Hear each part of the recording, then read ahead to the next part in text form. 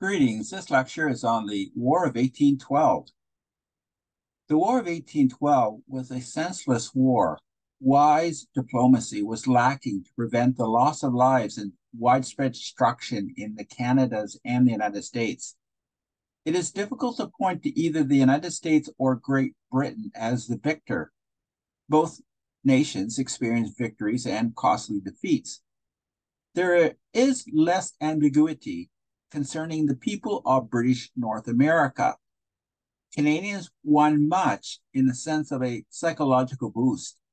The War of 1812 was another important step on the road to Canadian nationalism. The origin of the North American War that took place from 1812 to 1815 was the ongoing conflict in Europe. The Napoleonic Wars that began in 1799 and lasted for years had Great Britain and France establishing policies that offended Americans. The bitter enemies of Great Britain and France adopted measures to cripple each other's trade on the seas.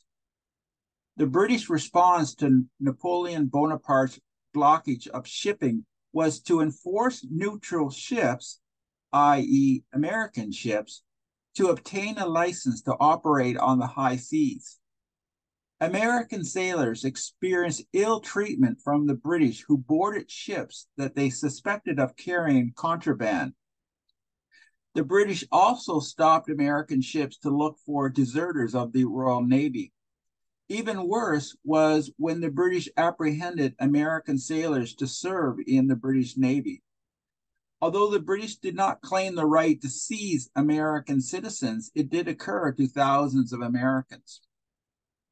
One emotional incident was the Chesapeake episode of 1807, when 4 British fugitives who deserted the Navy enlisted on the USS Chesapeake, an American frigate.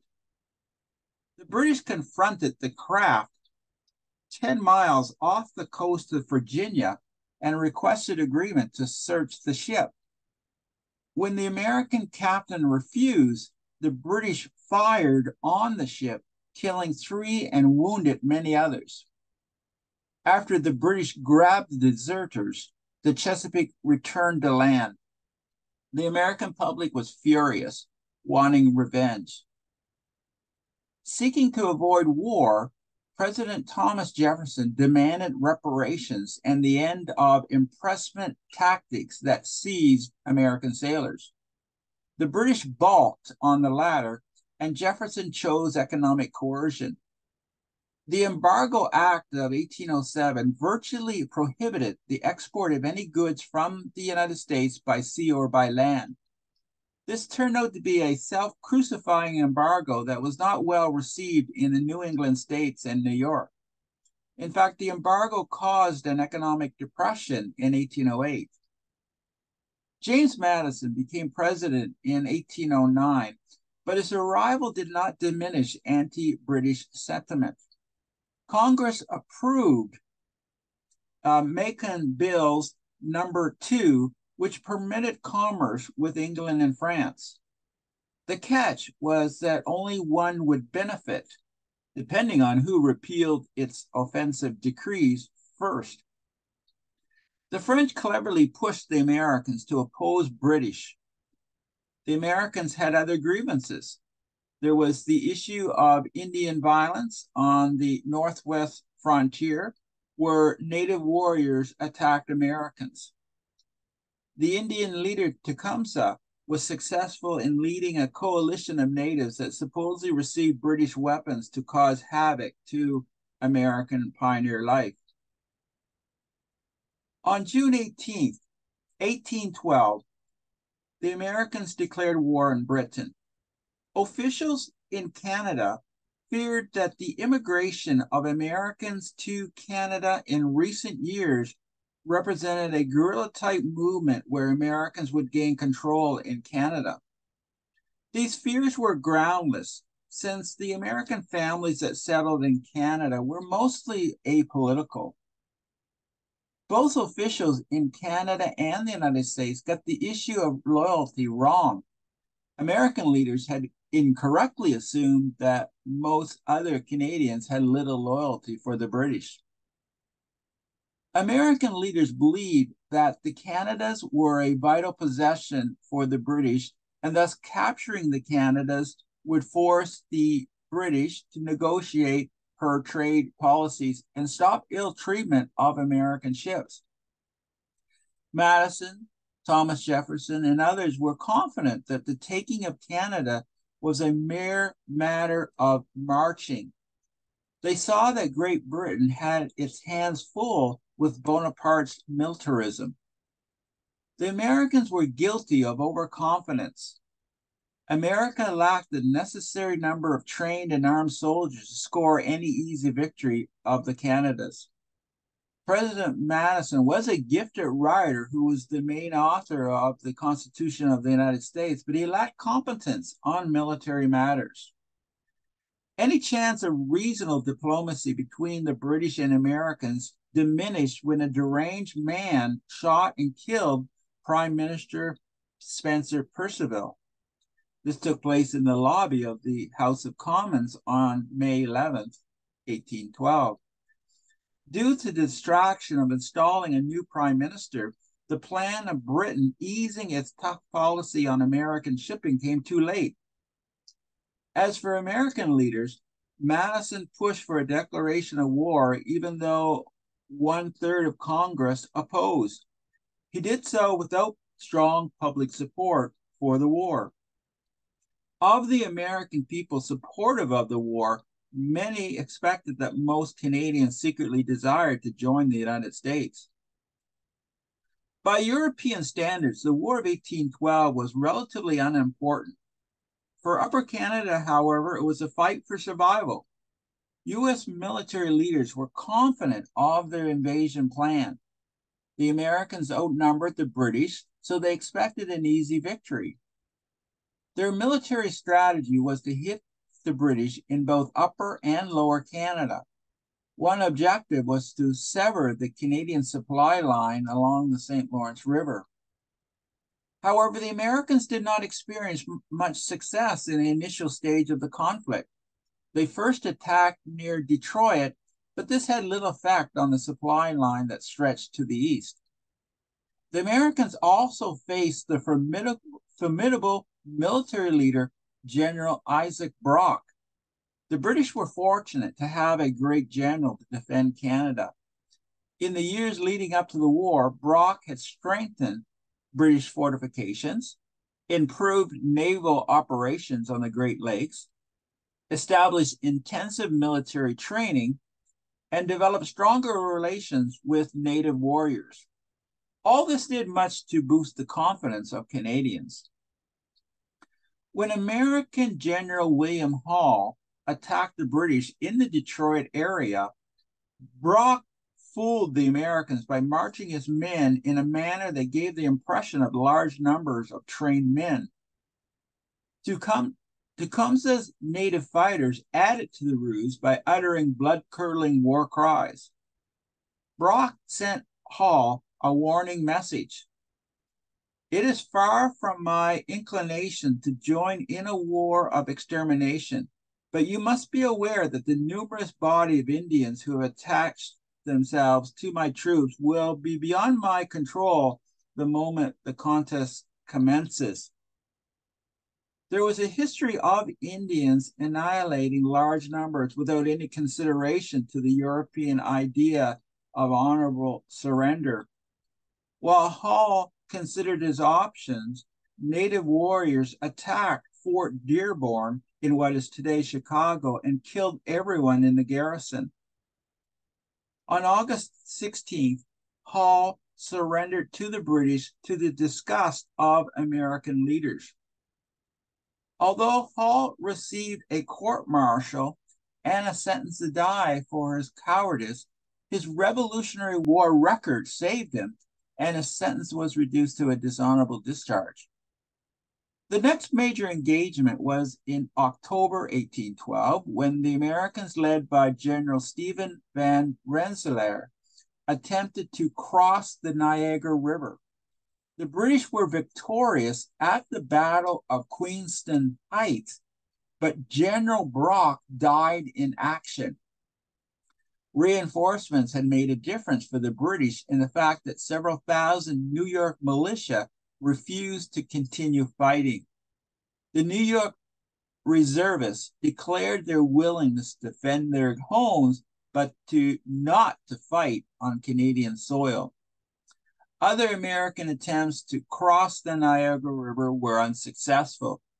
The Americans' next initiative was north to Montreal, but New York reservists once again opposed entering Canada.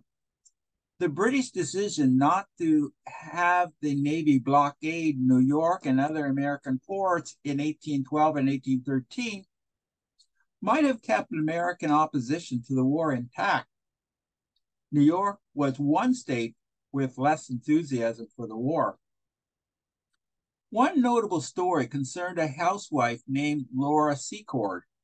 In June 1813, the 38-year-old woman overheard a conversation between two American soldiers that revealed an American surprise attack on a British outpost nearby. Because Americans guarded the roads, Laura cautiously set off to warn the British commander approximately 20 miles away. All day she walked, following deserted paths through the forest and crossing creeks on fallen logs. She encountered an Indian camp, and natives led her to the British. On June 24th, 1812, 400 Mohawks and a small number of British soldiers ambushed and defeated the Americans at the Battle of Beaver Dams. With a slate of new generals, the Americans had greater success in 1813.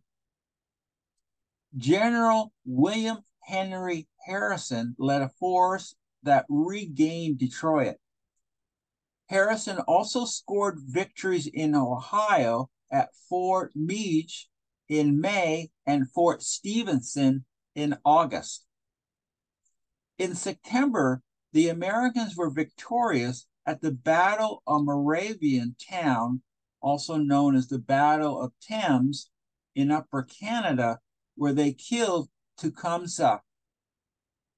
At Fort Erie in September, the Americans scored a naval victory, and the victorious captain sent a message to President Madison, quote, "We have met the enemy, and he is ours." Once again, American forces attempted a Niagara crossing, and this time they were successful. They continued crossing Lake Ontario and occupying York, later renamed Toronto.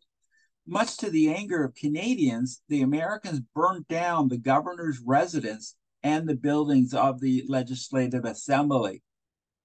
In late 1813, the Americans attempted to win control of the St. Lawrence River by breaking the supply line of the Canadas. They were unsuccessful. Approximately 4,000 American soldiers advanced along the Chateauguay River near Montreal. On October 26, French-Canadian soldiers ambushed the Americans at a ford in the river. There were only 800 French-Canadian soldiers, but the outnumbered French shouted, and blew their bugles to give the impression of a much larger force. After a skirmish, the American commander gave up the fight and withdrew.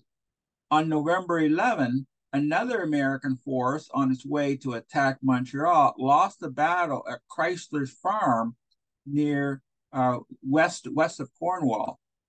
The battle was the last American attempt to capture Montreal. In the final days of 1813, Indians burned down Buffalo, New York. After almost 2 years of fighting, it appeared that the Americans could not conquer Canada.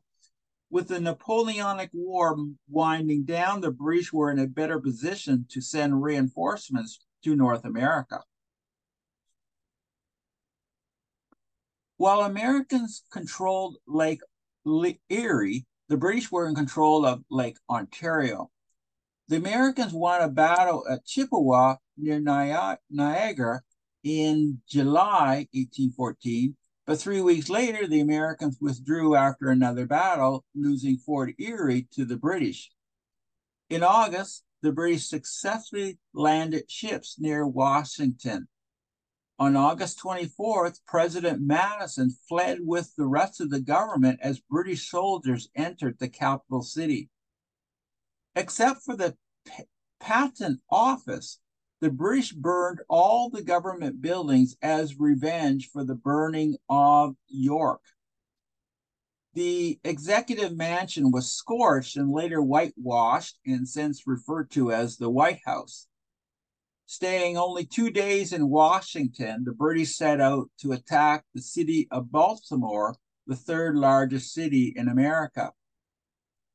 In the previous year, the Americans had done much defensive work to protect the city. Fort McHenry was Baltimore's main defense. On September 14th, after 3 days of little military progress, the British withdrew from Baltimore. From this battle, Francis Scott Key wrote a poem called The Defense of McHenry that later became the lyrics of the American national anthem, the Star-Spangled Banner. Also in September, the Americans were victorious at the Battle of Plattsburgh in New York, defeating a larger force led by Sir George Prevost.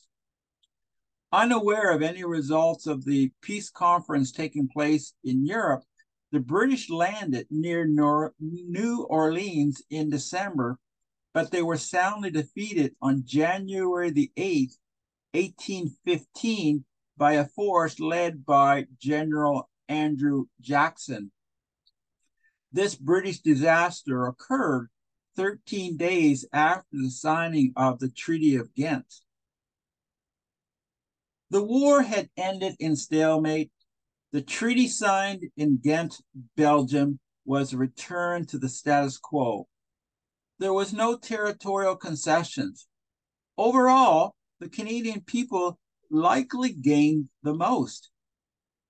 They were in a more secure position militarily and conceptually. The war demonstrated that an American attempt to conquer the Canadas was unlikely to happen.